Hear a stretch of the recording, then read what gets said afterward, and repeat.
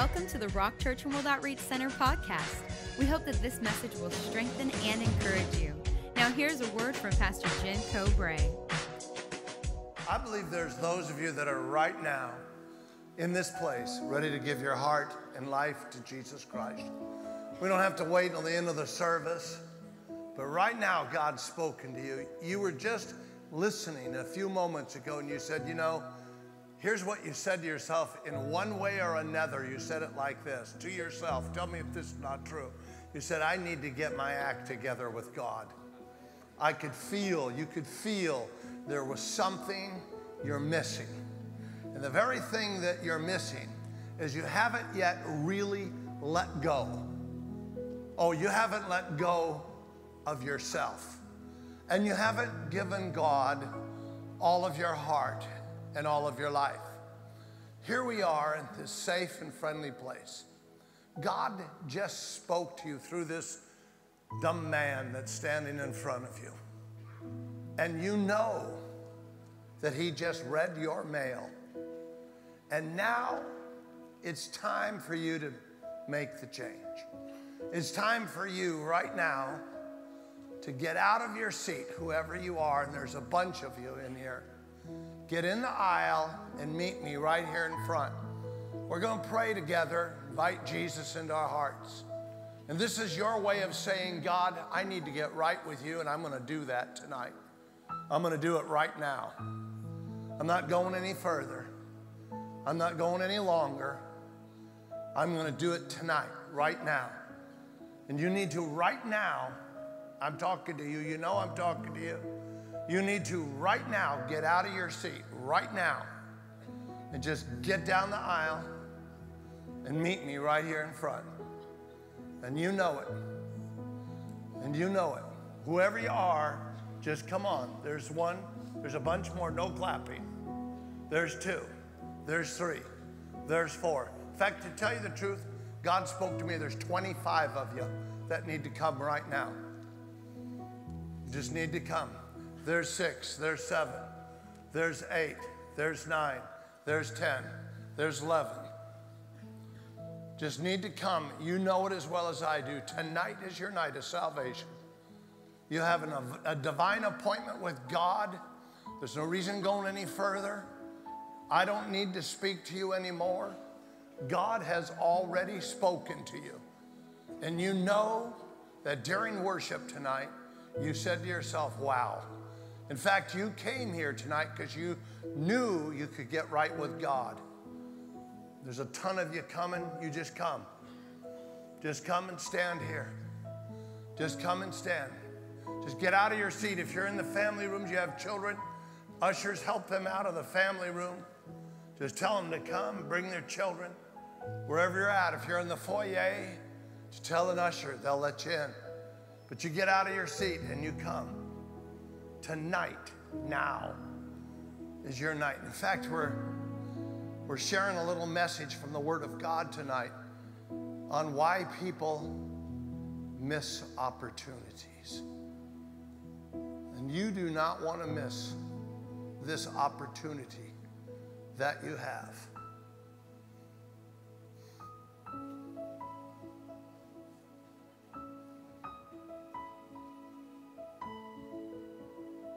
Just going to give you a moment more because I know there's more of you that need to come. Can I just share this with you? This is like crazy. In this section right here, there's 5 of you that need to come.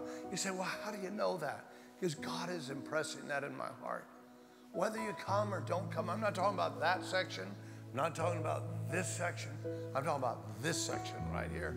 There's 3 of you in this section that need to come. Whether you come or don't come, I'm not going to put pressure on you. But God told on you. He knows who you are. You need to get out of your seat. You need to come. You need to come. There's a bunch of you in this section, a bunch of you in this section, a bunch of you in this section. You need to come.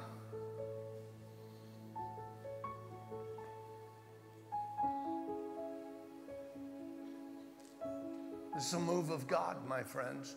Right before your eyes, the Bible says no one comes to the Lord except by the power of the Holy Spirit.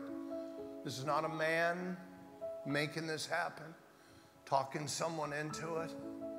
It's just the Holy Spirit moving on the hearts of people. Before your very eyes, you're seeing a miracle take place. A move of God.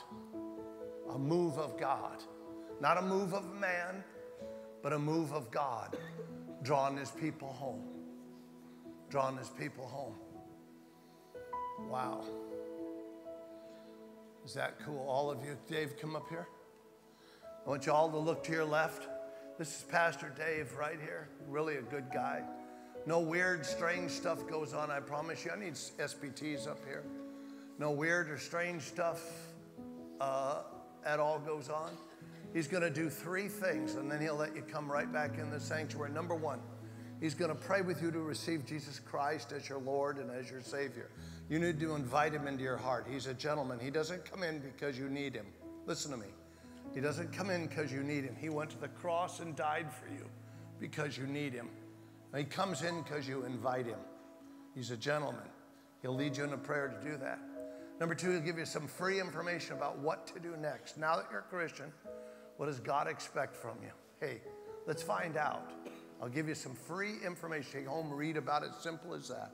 Thirdly, he'll explain to you what a spiritual personal trainer is, someone to help you get strong in Jesus. You need somebody to love you enough to pray for you, to care for you, to meet you before church service. In other words, you know what happens? You come forward, then you go back and fall through the cracks.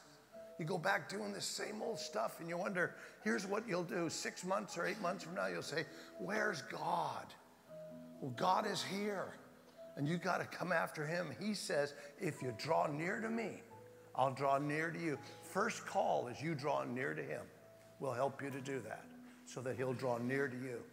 Only takes a few minutes. The people you came with, they'll wait for you. So listen, we're going to let you go. Go with him, Pastor Dave. Pray with him. Come right back in the church service. He'll let you come right back in. Is that okay? Make a left turn. Follow Pastor Dave right over this way. Come on, let's give the Lord a great big praise. Wow. Come on, somebody. I'm going to get down on my knees and pray. I hate to ask you to stand again. Are you okay with standing again? Feels like we came out of the Catholic Church again. We haven't been there in a long time. Remember how when we were kids, we got up and down, up and down, up and down? Well, bless their hearts, man. They got us conditioned for doing that. Just now, we're not against that. Great people, and we're not belittling anybody, so don't take it wrong. We love them. In fact, we're going to pray for them as well as ourselves right now. I'm going to get down on my knees. Father, we just come to you in the name of Jesus, giving you all the praise, glory, and all the honor. How good it is to be in the house of the Lord. And we thank you, Father, that we haven't come into the house of God to hear from a man or hear from a woman, or hear from a young man, old man, white man, black man, brown man. We're not here to do that, God. We're here to hear from the teacher of the church, the Holy Spirit. Welcome, Holy Spirit. Touch us, heal us, strengthen us, encourage us, guide us, guard us, direct us, and motivate us to be all that you would have us to be. And Lord, we'll give you the praise, glory, and all the honor. We thank you, Father, for blessing all the churches in the Inland Empire, as well as us, blessing us. We appreciate that. But bless our Baptist brothers and Lutherans, Methodists, Episcopalian, Charismatics, Pentecostals. Thank you for Calvary Chapels and Harvest Valley and Oasis and Inland Christian Center. We thank you for the Assemblies of God, Foursquare Denomination. We thank you for Trinity Emmanuel Baptist Ecclesia Church. We thank you, God, for The Way. We thank you for San Bernardino Temple, our Catholic brothers and Adventist brothers and sisters. Bless them, Lord, as you would bless us. And we'll give you the praise, glory, and all the honor because, Lord, it's about your kingdom being built, not a man's. In Jesus' mighty name, with a great big shout, we all say amen. Well, go ahead and take your seat. I want to share with you what the Lord put on my heart. I was just thinking about how many people miss opportunities. We're all people of opportunities that we've missed. We've all belonged to that could have and should have club.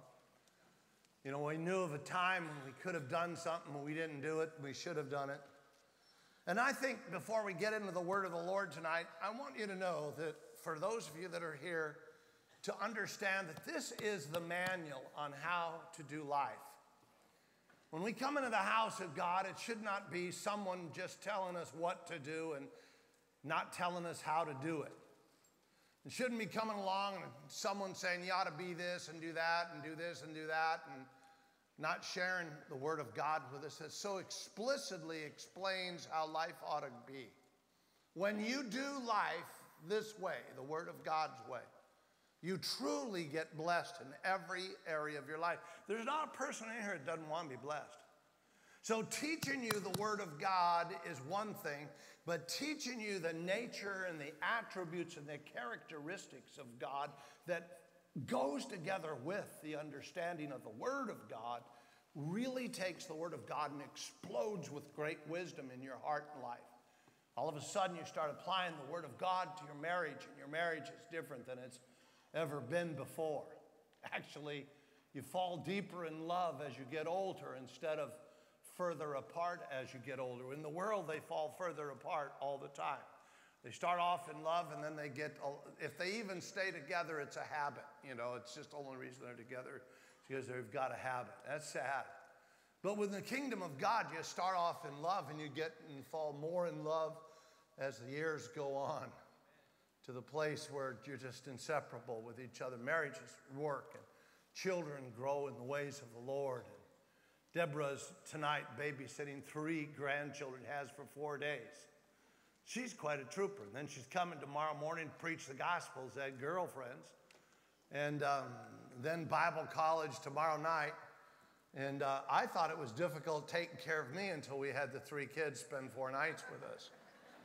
Tomorrow, freedom. But they're great. But she's a great nana. And you just fall greater in love all the time. It's the way it ought to be. Things start to work better. Life starts to work better. Marriages work good, but business works well. Economics start to fall in place.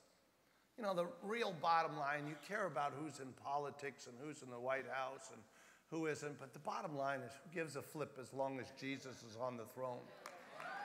You know, and so it all works out because you're now every day applying what you know in the Word of the Lord. If you don't apply it, you'll forget it. If you forget it, then what happens is you don't ever get to use it. And I think that's one of the most important things, is to allow the Spirit of the Lord to be your teacher tonight. In fact, this is part number 1 of why people miss opportunities. We miss opportunities all the time, and we can stop thinking about opportunities. We say, wow, you know, that business opportunity. When I think of missing opportunities, I think about business opportunities. You know, some people might think it's a real estate investment, or it's a stock market investment. I had that opportunity to invest in Home Depot or, Apple. I mean, who would ever want to buy a little trademark who has an apple with a bite taken out of it? That's kind of weird. Do you remember those days? And many of us never invested in that company. Missing opportunities, that's kind of I think about. But have you ever thought about opportunities that are small? That if you do the Word of God, God will bless you.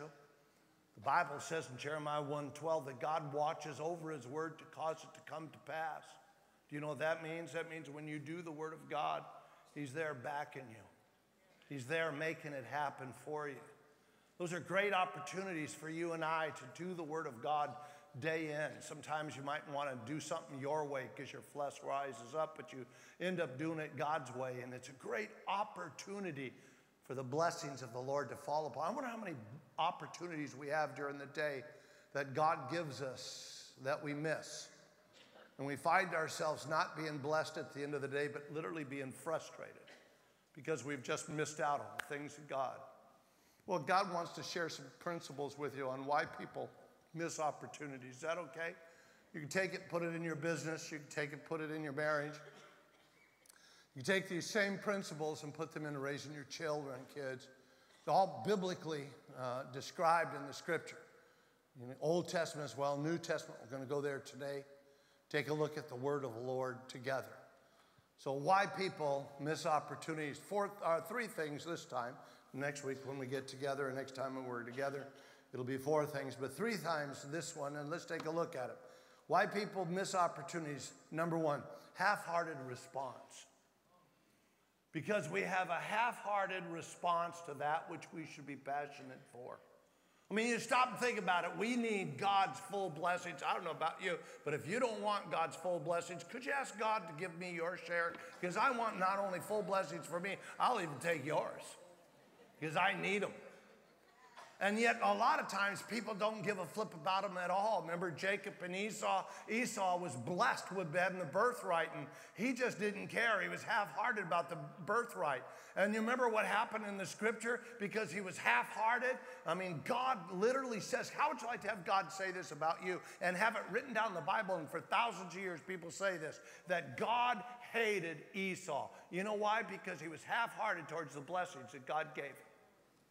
And oftentimes, God wants to do something and we're half-hearted. Oftentimes, God wants to direct us and we're half-hearted in receiving the direction. Oftentimes, God wants to open doors and we're half-hearted about whether you open doors, don't open doors. Well, whatever, you know. God wants to close doors. Closed doesn't feel as good as open, but my good, there is as important as an open door is to have a closed door. And sometimes we all get together and we have a closed door. We feel really bad. Oh, I hate this, man. Nothing's happening. But that's the best thing in the world that can happen. So God could open a door somewhere else. But you got to go through that closed door feeling to get to the open door. What if he opened the wrong door for you and you went through it? You'd be in the wrong place, not getting blessed. Opportunities. But I find that people that are wholehearted have a passion for what they want and believe that's the people that get results. There's this wonderful story in 2 Kings. You want to go there with me in the Old Testament? In 2 Kings, this great story about Elisha. He said, you know the prophet Elijah? Not Elijah, but Elisha. Elisha's dying. He's on his deathbed. This king, if you will, of Israel is going to come to him. And this king is going to speak to him. And Elisha starts prophesying to this king about a battle that he's facing with the Syrian army. A lot of you are facing battles. There's some things ahead of you that, quite frankly, you don't want to know about today unless you knew the answer for today. And all of us are going to be confronted with situations that are going to come upon us, and we really need God to show us how to do this. Now, remember, we're talking about people who miss opportunities are half-hearted in the opportunity that was extended to them. So if God is showing you something and you're half-hearted about it, you're never going to receive the fullness that you need to have because you've lost the very passion about your needs. You've got to, in this particular case that we're going to read in 2 Kings, you've got to give it all to God and see it as a passionate expression. It's got to be so important to you that you really, hear me, really want it. Because I find that with God, a lot of times God offers us opportunities about stuff, but we don't really want it. When in fact, I can't figure that out. If God wants me to have it, I should really want it. Not based on what I think, it should be based on what he thinks.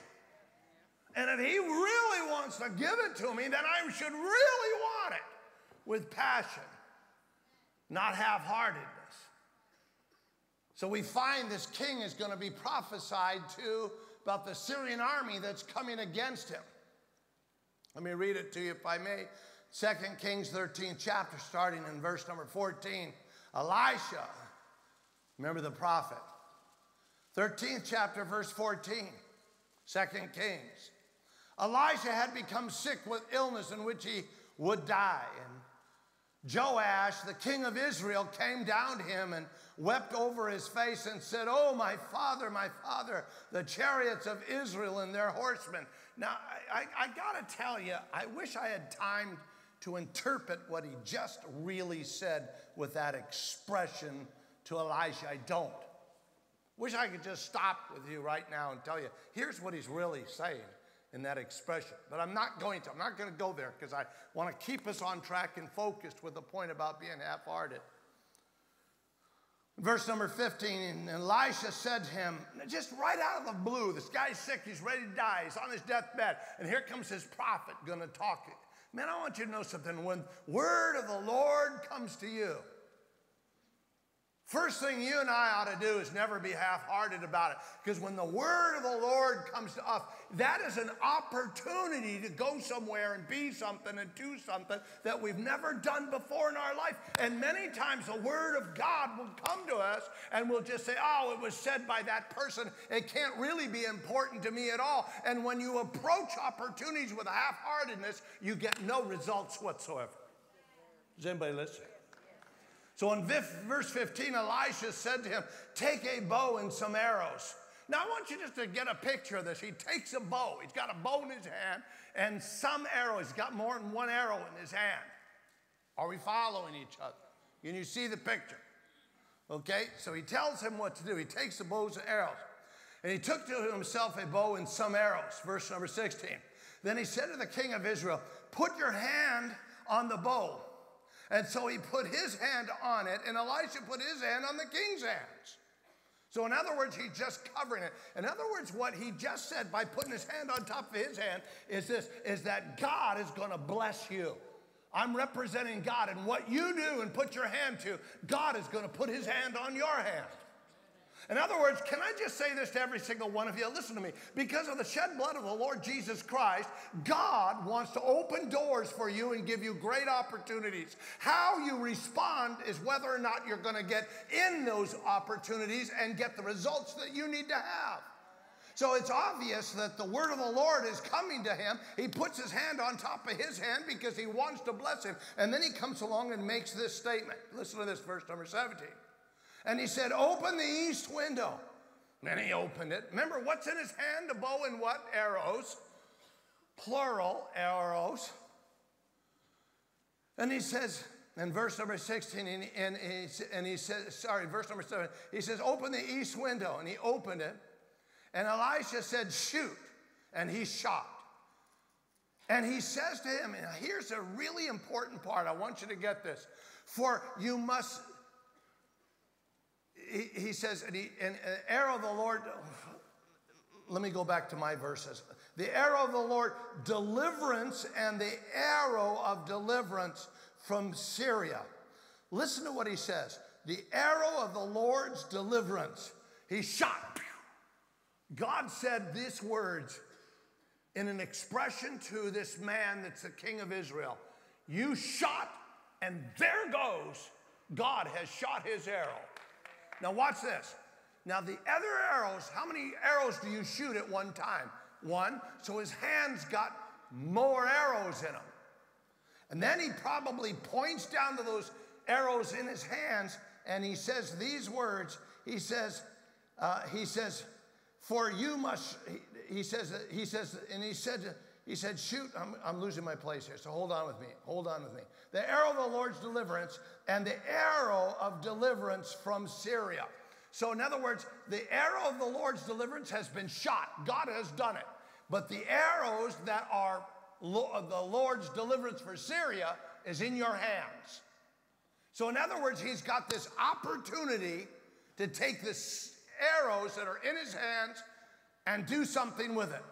Then he comes along in verse number 18, he says, take the arrows. So he took them, and he said to the king of Israel, strike the ground. So he struck 3 times and stopped. Isn't it interesting that he went bang, bang, bang, and he stopped? And the interesting part to me is why did he not just destroy those arrows? He said they were the arrows of Syria. He said they were to be totally destroyed in the verse that we read before that. Why did he only take what he had and half-heartedly hit the ground? And why does God point this out? And why is it in the scripture for you and I to see? And he says, strike the ground. So he struck 3 times and he stopped. Verse number 19. And the man of God was angry and said unto him, you should have struck 5 or 6 times, then you would have struck Syria until they had been destroyed. But now you will strike Syria only 3 times. And if you keep on reading, you'll find that Syria was a plague to them from that point on. And if he had struck it with a wholeheartedness and he had taken advantage of just what God told him to do, and he had fulfilled that obligation that God said, I want you to strike Israel. And if he had done it with a whole heart, he'd have won the battle without any problems. But he didn't win the battle because he was half-hearted in what he did. So here's a perfect example of somebody missing opportunity. He had an opportunity like you and I, that God backs us. He had an opportunity like you and I, that God comes forth for us. He had an opportunity for like you and I, that God would deliver us. He has an opportunity like you and I have on a constant basis. But God's trying to point his half-heartedness stopped him from winning the battle like he should have won the battle. And oftentimes we never win, never go, never be, never say, never do what God would have us to say and be and do because we're half-hearted in what God would have us to do. Is anybody listening? It's so important for us to see this tonight. We can be half-hearted. We can think we're okay with God. Did that king not think he was okay with God? Did God not think he was, did that king think he was, he said, yeah, you do this. He does it in a half-hearted way. You and I have got to be passionate about what God says.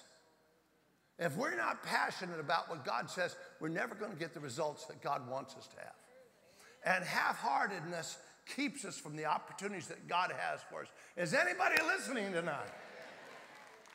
And it's so constant for us to see in the scripture why people miss opportunities. Why people miss opportunities, number one, half-hearted response to the things of the Lord. Can I just ask you something? Stop right there. Have you ever had a half-hearted response to the things of the Lord? Is anybody in here willing to admit it besides me? Of course, but I don't want to keep on having a half-hearted response. I don't want to stay there. Half-hearted responses never get you where you need to be, nor where you want to be with God. Half-hearted responses keep you from winning the battles of life, just like it kept this king from winning because he took a half-hearted thing and hit it 3 times when he should have been so excited and passionate about it that he beat those arrows upon the ground until that was a prophetic expression on his part that Syria would have been destroyed. Instead, Syria is a plague to him for the days to come. Doesn't have to be that way. You and I need to realize that if we're ever people of half-hearted expression towards the Word of God, we need to shake ourselves and stop ourselves and get ourselves back in line, start hanging around people that will help us to stay fired up for God, help us to stay passionate for God. Someone says, what do I need to go to church for? I talked to a guy the other day. He says, I've been in this church for 10 years, but I still call it my church. Oh my goodness, how can you call it your church and you haven't been here for 10 years? You haven't done anything. He said, what do I need to go to church for? I said, I'll tell you why, because you're miserable, down, lonely, out. You've never been encouraged and you haven't changed for 10 years and you know it. And he says, whoa, that's true. See, what we need is to hang around people of like faith, mutual faith, Romans tells us, that are going to take us someplace so we can stay passionate all the time for the things of the Lord. Somebody ought to say amen. Second thing, why people miss opportunities. I love this one. Improper discernment of time. When is the time? We treat time as if it's not important, yet time is probably the greatest commodity on the planet. It's probably the most valuable commodity outside of you yourself is the time that you have to accomplish something and do something. And oftentimes what we'll do is we will treat time, I'll do it tomorrow. Procrastination will kill your future. Let me say that again. And is anybody in this place a procrastinator besides me? Come on, so the Spirit of the Lord is speaking to us today. Number one, not to be half-hearted, but to be passionate. But we're all procrastinators. We all say, man, I'll do it tomorrow. You know, when you have that kind of an attitude and God wants you to do something, and we say, I'll do it tomorrow, oftentimes you just miss God because God had a timing. And there's a timing of the Lord, and you don't know when it is, and you don't know what it is. And when it comes to opportunity, I want you to know something. God doesn't just sit around and wait for you to do it. He opens a door for you to go through. And if you're saying to yourself, that's not important to me, I judge it as something I'll do later on down the road. Today is a day of your salvation. Today is a day that you get going. Today is a day you don't half-heartedly respond any longer. Today, the time is now with God.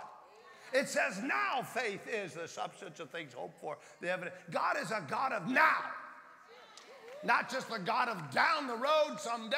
I'll get right with God. You never know. When the time comes, I'll have plenty of time. I want you to know something. If today is your day, this is your day. And you cannot procrastinate. And you cannot treat time as if you have all the time in the world to do what you need to do. Go with me to Matthew 25. In Matthew 25, in fact, before we go to Matthew 25, let's do this in Jeremiah, the 8th chapter. Here the prophet, you're already in the Old Testament. Let's just stay with Old Testament for a moment. In Jeremiah, the 8th chapter. And it's kind of neat. Here the prophet Jeremiah he's really blasting these people because they're not responding to God. They've got the wrong theology. They've got a wrong understanding of God. They let people that are corrupt teach them the word of God. They end up corrupt themselves. They didn't treat the time with God as important. Let me say it again for all of you. They didn't treat the time with God as important. When you go to work, you treat your job as important. When you spend time with your kids, you treat your kids as if they're important. When you go to the soccer game, you jump up and down and shout for your children. It's important. But when it comes time with God, it's not that important to a lot of people. And just like these people, the prophet Jeremiah is just ringing their bell, telling them, you had an opportunity with God and you missed it. And he finally comes up with this one little verse. It's a powerful verse in the 8th chapter, in verse number 20 of the 8th chapter. It says this: the harvest is past. The summer is ended. And we are not saved. In other words, you had opportunity and you missed it. I'm just grateful for those people that took that opportunity in the beginning of the service. Every one of you that responded and said, I'm getting out of thy seat.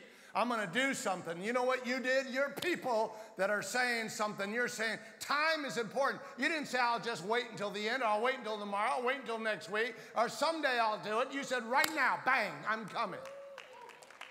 And that's the attitude you have to have with God all the time. This is not only full of passion and wholehearted, but man, time is very important. I don't know if I've got 100 years or I've got 1 year. I don't know if I've got 1 day or 1 month or 6 years, but I want you to know that today is the day that the Lord has made, and I shall rejoice and be glad in it. I'm not going to be glad tomorrow. I'm going to be glad today.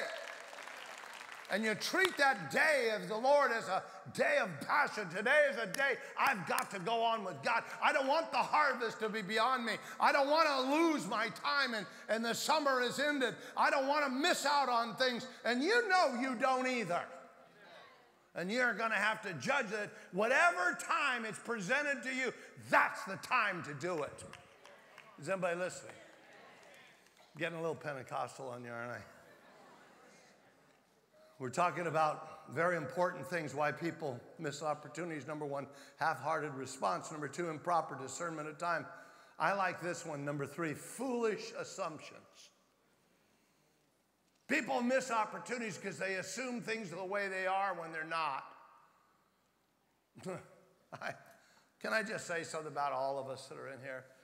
Any of us in here, I don't care how many degrees you have or how many positions you are and how many people pat you on the back.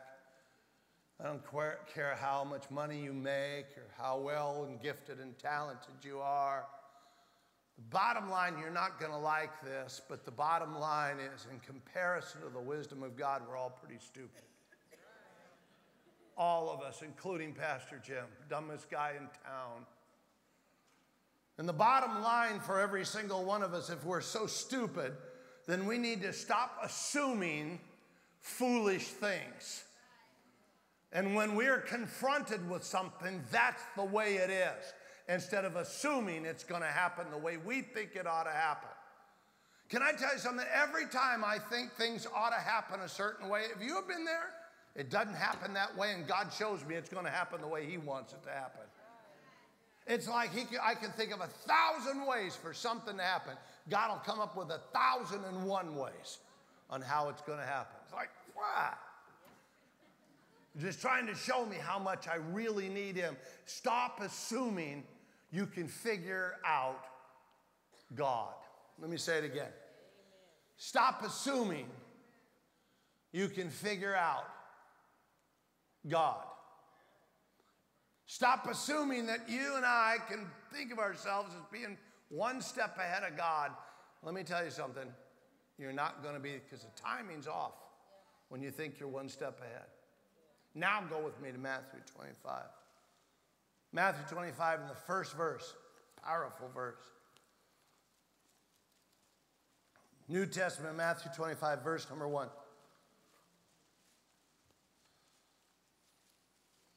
Jesus Himself is speaking and teaching this lesson. Now I want you to hear it, because we're talking about why people miss opportunities. If you're starting to daydream right now, it's because of half-heartedness.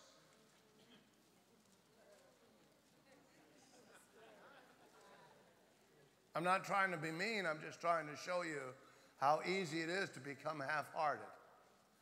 If your minds are starting to wander right now, it's because you haven't discerned the time as important as the Word of God is coming to you.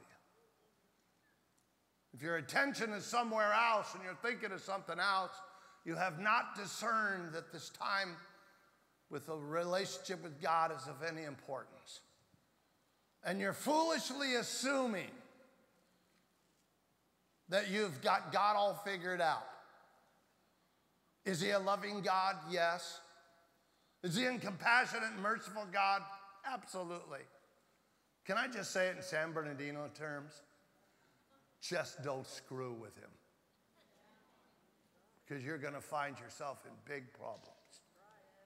Don't mess with God. I tried to put that on the billboards, but everybody talked me out of that word.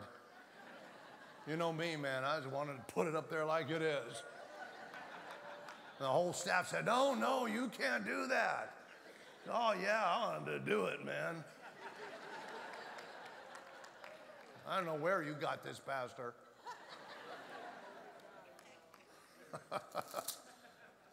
Then the kingdom of heaven shall be likened unto 10 virgins who took their lamps and went out to meet the bridegroom.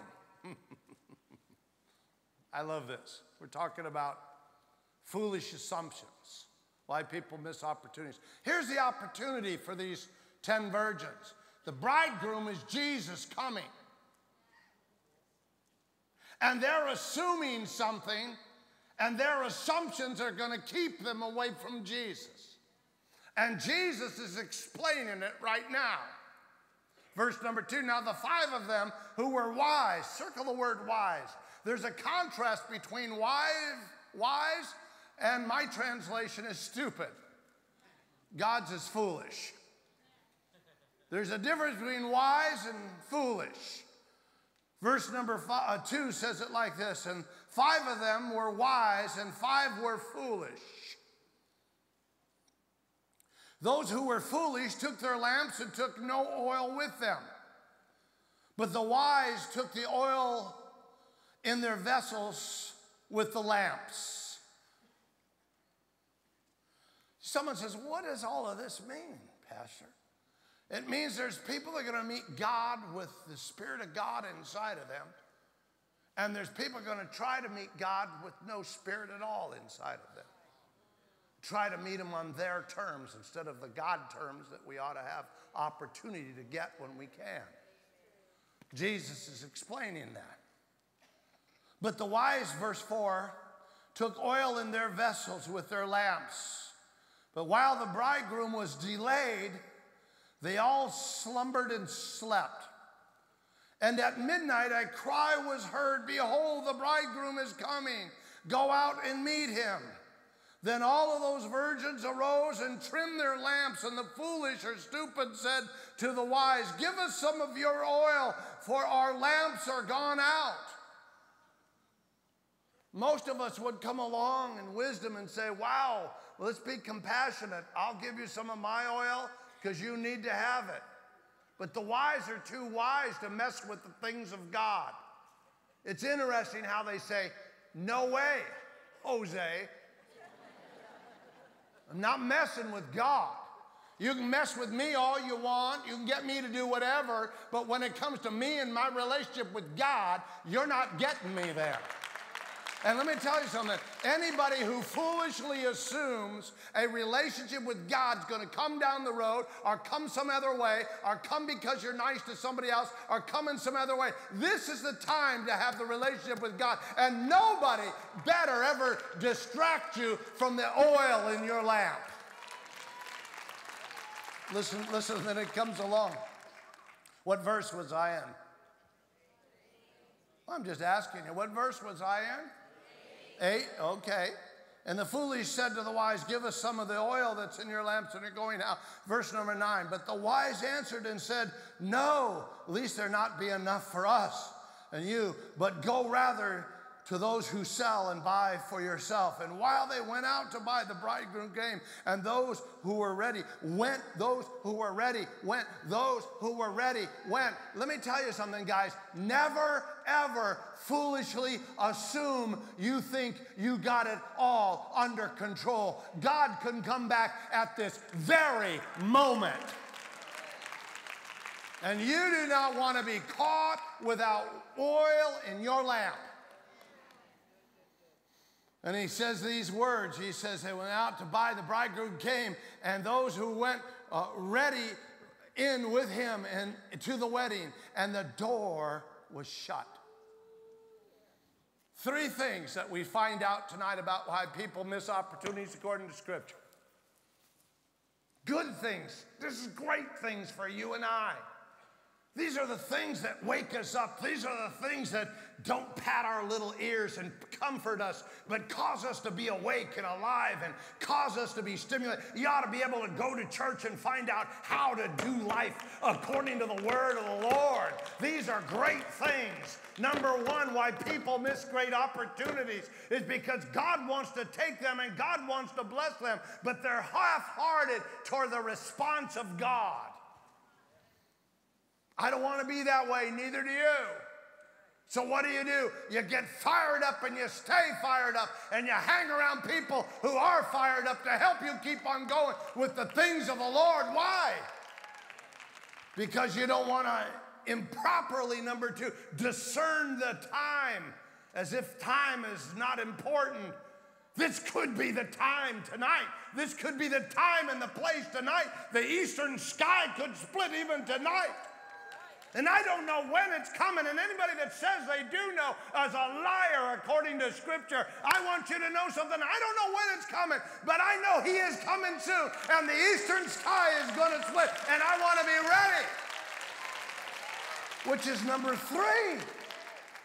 And we need to not foolishly assume things all the time, that we've got it all under control, and I'm okay. Let me tell you something. If you're not okay, get okay and stay okay, because it might be tonight if you foolishly assume the time that is wrong. So tonight, don't be half-hearted. Be a wholehearted, passionate person for God. Don't assume the time and foolish things, but don't misunderstand the discernment of the time and how important it is. You got time today to do what you need to do. Let's do it today. Somebody ought to give the Lord a great big praise. Why people miss opportunities. Take it to your business. Exactly the same thing. You'll find every successful businessman is a person who made the commitment to take the risks in their life. And you will cost you a risk to go for God. It'll cost you everything to go for God. That's what this is all about. Anyone that's successful, there'll be a risk involved. The risk is your identity. The risk is who you are. The risk is passions that you used to express towards other things, you're now expressing towards God. There's a risk involved in being a Christian. Risk of what people think, what your friends say, what your family says. There's a risk involved. Anybody who has ever been successful, there's a common denominator in their life. Whether it's successful economically or successful spiritually, there was a risk involved. Rahab the harlot, a risk involved of her entire life. Joseph, a risk involved. David, a risk involved. Elijah, risk involved. How about the disciples? Even Peter tried to deny that he knew Jesus. There was a risk involved hanging around this Jesus. And there's still a risk involved today. And it's going to cost you something. It's going to cost you wholeheartedness. It's going to cost you that you never, ever discern the time as you have plenty of it. Today is the day of the Lord, and today we work for God and we live for God. And we never be a person who are foolishly assuming things, because we'll miss every opportunity that comes our way. And God has spoken to each and every one of us tonight. If God spoke to you, give him a great big praise the Lord. Hallelujah.